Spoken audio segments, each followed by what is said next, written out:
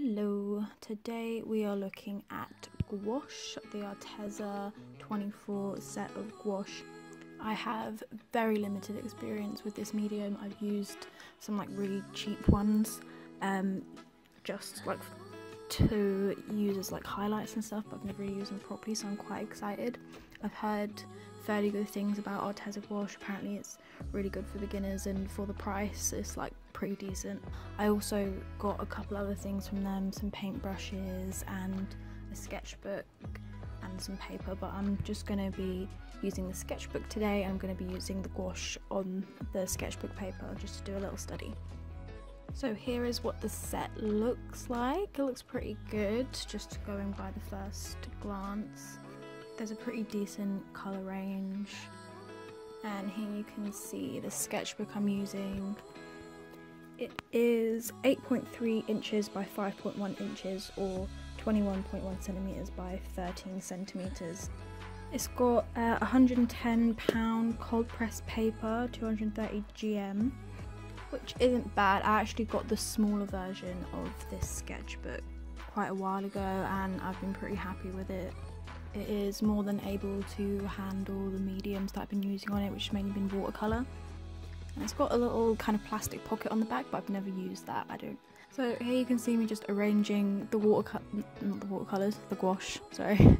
And I was just looking at the two whites because they included two of them.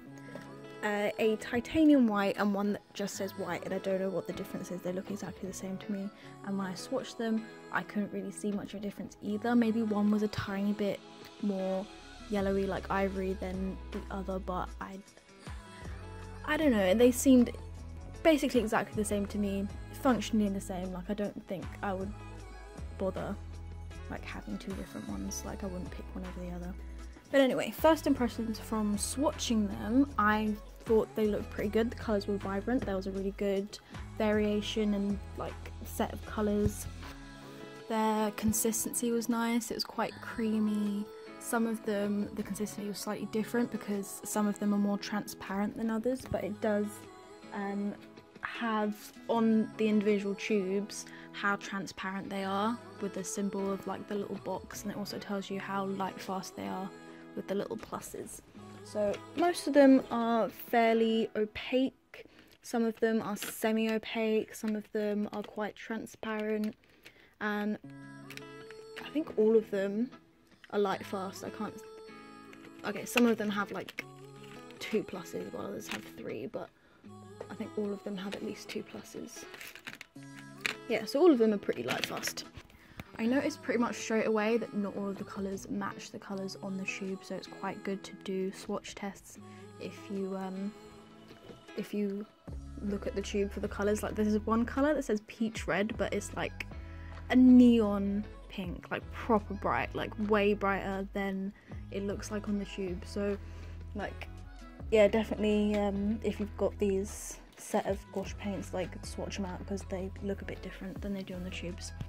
But just in case you're interested in what colours actually come with the set, I'm just going to go through them quickly. So there's the white, lemon yellow, mid yellow, yellow ochre, light apricot, scarlet red, vermilion red, burnt sienna, crimson red, peach red, lilac, rose, sky blue, cerulean blue, ultramarine blue, Prussian blue, however you pronounce that, Viridian green, deep green, sap green, pale green, so quite a few greens, burnt umber, grey, noir, and titanium white. So that's the range of colours you get.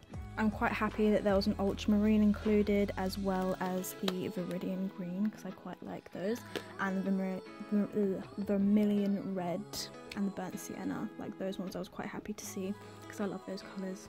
I feel like certain colours like the lilac, and it's just a bit unnecessary, like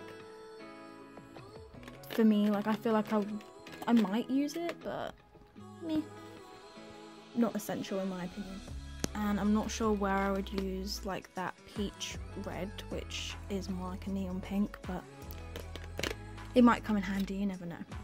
So on to the study, aka my first ever fully gouache painting. I'm not gonna lie, I kind of wrestled with it a little bit. I didn't like them at first. I use watercolour like 80% of the time now. Occasionally use inks, and very occasionally I use acrylic.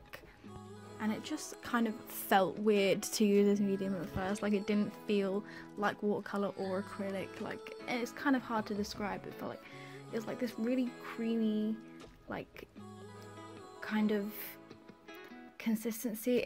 I don't know, I can't really describe it, but it felt nice, because it felt so unfamiliar that I just had no idea how to work with it. And I feel like when I first use things that I've never used before, I just kind of throw the paint down and see what happens, which isn't necessarily a good idea. I probably should have like researched best ways to use gouache, or just gone through it more carefully, but after adding a few layers it kind of started to look semi-decent. I don't generally like using colours out of a tube, like straight out of the tube onto a little palette, because I just find it's annoying having to open all those things and da-da-da. But since it is reactivatable, you could just put it in a little palette and use it like as a pan set, which I probably will do if I plan on using them very often, which I might. I do like them, even though we kind of got off on the wrong foot. But yeah, I might buy just like a little palette and at least put some of the colours that I think I would use most often and let them dry, and just use them as pans, because they do reactivate fairly easily. I put like a couple little things into a palette separately, and then waited a while for them to dry, and just so I could see how quickly they reactivate. And yeah, it was fairly quick. It didn't take that much effort to reactivate them, so yeah. I heard another artist, when they were talking about these particular paints, that they found the finish a little bit chalky, which apparently is common in cheaper gouache sets. And since this isn't an expensive one, the expensive ones tend to be more matte, but like smooth matte, apparently. I don't know, I'm just going by what other people have said on other videos. And I do get what she means. It's a little bit chalky, but it doesn't really bother me personally. I don't think it's something that looks bad. I mean, I'm not experienced with gouache. I don't really know what good gouache is supposed to look like, but I mean, just going on what I like to see, it looks okay. So I did find when doing like lighter washes that the paint kind of had this granulating, gritty kind of look, which I'm not super thrilled about, because I feel like I would like to use lighter washes rather than thick washes of gouache, and I might not always want it to look like that. I might want something smoother, but maybe, I don't know, something that I did. I don't know if it's just the paint, but then again, the paints were fairly cheap, and I feel like they're pretty decent quality for their price. When I double checked on the website how much they were $15.99, but I think they're usually £20, but they're reduced in a sale, so even at 20 quid, still really cheap from what I've seen of other prices for gouache sets. And for the amount of colours you get, for the amount of paint in each tube, which is 12 millilitres, I think it's a pretty good deal. For someone that's not experienced with gouache, I would not get an expensive set anyway. So for someone that just wants to try them out, see if they like them, I think this is a really good set, in my amateur opinion. So yeah, considering the quality versus the price, I'd probably give these like an 8 out of 10. Maybe even a 9, considering how cheap they are.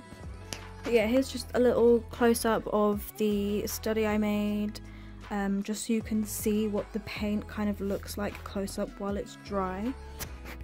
I wasn't really trying to make a masterpiece, but I think it looks alright for just a quick study. And yeah, you can just see if a little bit of how the finish looks, like how kind of chalky it is. It's not like super chalky, like, you know, £1 watercolours chalky, but it definitely has a chalkiness to it. But anyway, I'm gonna go now because I've been talking for a really long time. Okay, bye.